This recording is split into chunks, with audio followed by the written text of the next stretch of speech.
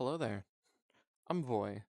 I'm gonna try and be doing this all in one take, so if I make any mistakes, my apologies. So I'm going to try and assist you with setting up your full body, showing you how to do it.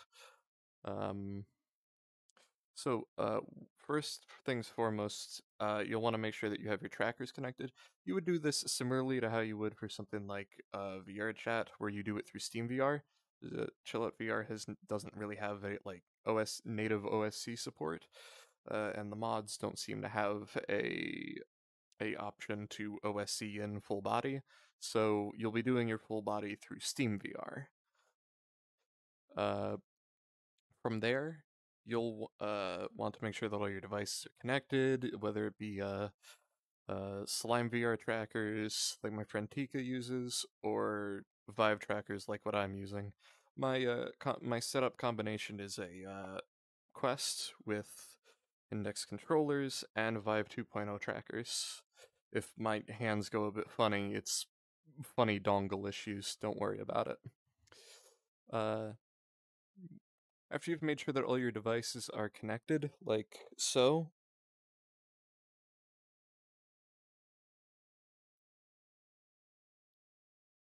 you'll want to open your main menu. You can do this through either you'll want to open your settings. You can do this through the quick menu by pushing settings right here.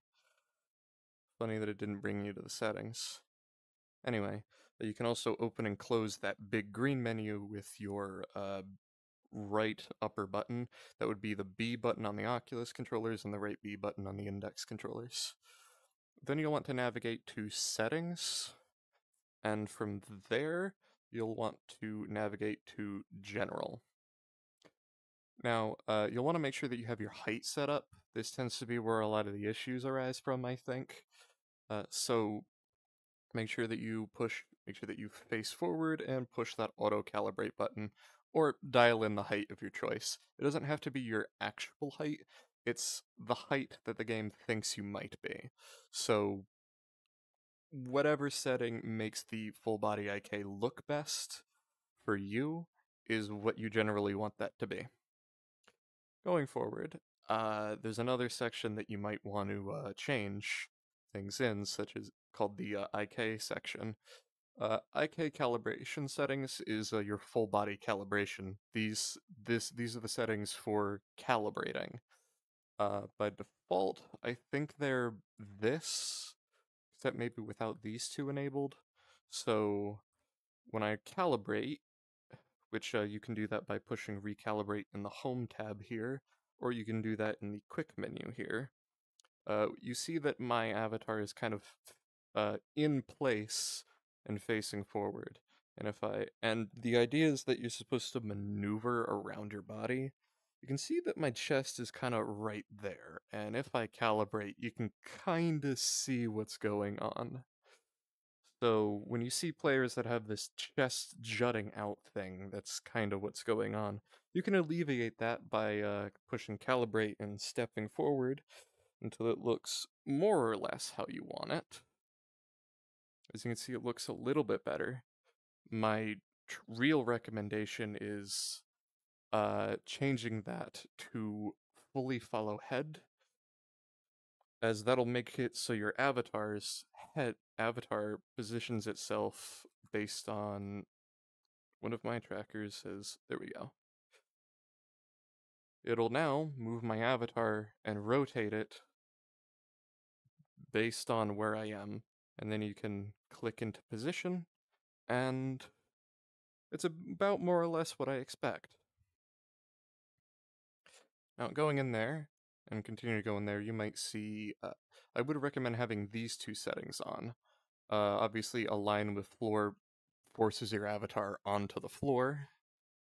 A calibration mirror makes it so, because I'm in the hub world, so if I recalibrate now, you can see that I have a calibration mirror that spawns in front of me anytime that I want to do so. After that, so universal calibration makes it so when you calibrate, it will transfer that calibration to all other avatars. And save calibration saves your per avatar calibration. So if I switch into another avatar, foot, get back here. SteamVR issues. So if I say switch into another avatar that I've already calibrated in, it will load the settings of that avatar when I calibrate it into it. I will additionally note that it maintains that per set, like cross session. And what I mean by that is if you close the game and open it again, like example, the game crashes. If you open it again, you don't have to recalibrate. It remembers your calibration. It's not recommended for SlimeVR users. It's not generally recommended for SlimeVR users, as the SlimeVR user that I know, Tika, they have had trouble with it because they're always having to push that button anyway. So Universal works a lot better for their use case. But the more you know. For Vive Tracker users, it'll generally be alright. Okay, and now down here there is the IK tracking settings. So the reason why this is here is the game can support multiple trackers per point. So you can have 2 or 3 hip trackers if you so want. The game can support a maximum, and I believe this is the Steam VR maximum as well, up to 64 trackers. So you can have multiple trackers per point, so multiple feet, multiple hip, multiple elbow, etc. So you need to tell the game which points you want tracked so that it knows what to look for. Me, I am just a hip, left foot, and right foot, 1 tracker each. So I just have hip, left foot, and right foot.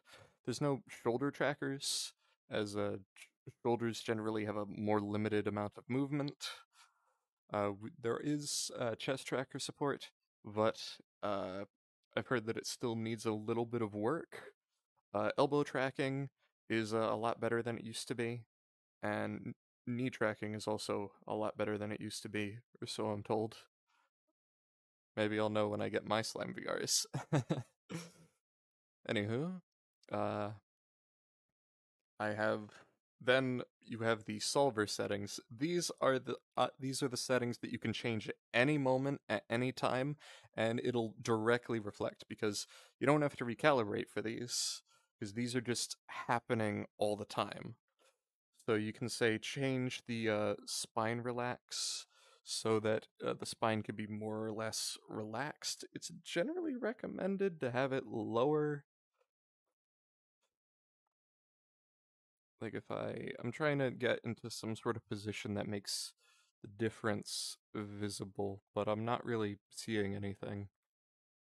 Generally I have it on 2. Uh, use pitch yaw shoulders. If you have that off, yeah, you want that on. You want that on. Plant feet is only really for desktop, or is only really for desktop. It forces your feet to plant to the ground. So it makes my avatar act a little bit funky because it's trying to move me closer and closer to the ground. It's really only meant for desktop users, so it's not recommended to have that on. Tracker. There we go. Pin hip to tracker. I'm not sure. I think it makes it move more closely to the hip, like it forces the hip to be a bit closer. I generally have that on. Straighten neck will force the neck to be straightened.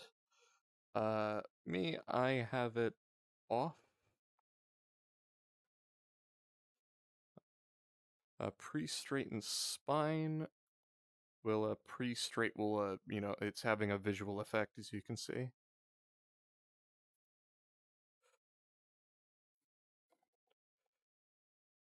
I think I like it when it's I think I like it more if it's I think I like it more without the pre-straightening, honestly. I think I'll leave that off. Experimentation, folks. It's kind of what you have to do when you want to figure some of these out. But generally, a lot of these settings are like generally what you might want. Uh, this basically just defines the max angles of your spine, so how far backwards and how far forwards it can go, as well as the neck. Again, it requires a little bit of tinkering to figure out what you would like. Neck priority will rotate the neck more or less depending on neck bend priority, so how much priority the neck bending has over anything. I'm not really seeing a noticeable change. I have it at 1 because I think I used to notice one. Straight spine angle. I believe that's the angle in which the spine is considered straight or something. Let me dial it back and see.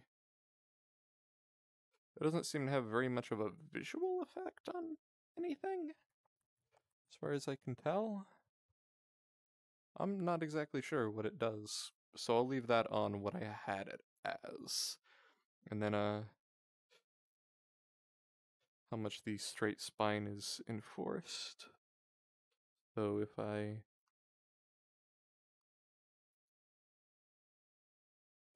yeah, I'm not really seeing any difference with that. I'll leave it at 1. I'll leave it at what I had it as.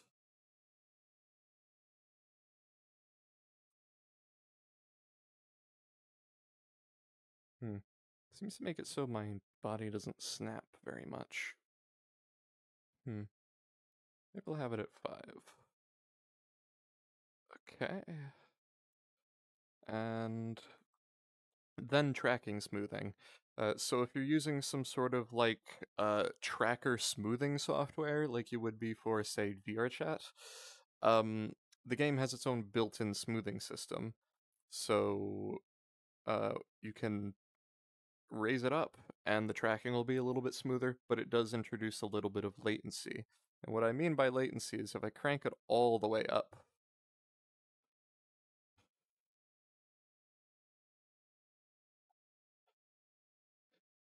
it's sort of a visual way of demonstrating that. So I will probably have it at 0 because I like it when the latency is as minimal as it can be. And then you have a running animation full body tracking. So you do the little runarounds when you're in full body.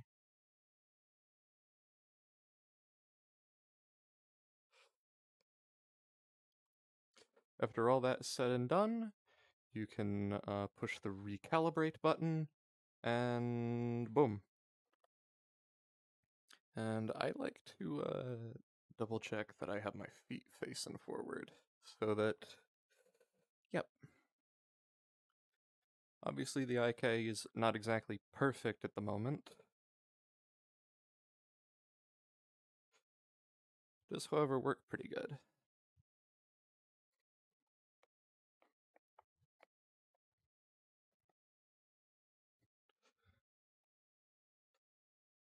Hope you found this video a little bit helpful. And I'm terrible at ending these things, so bye-bye!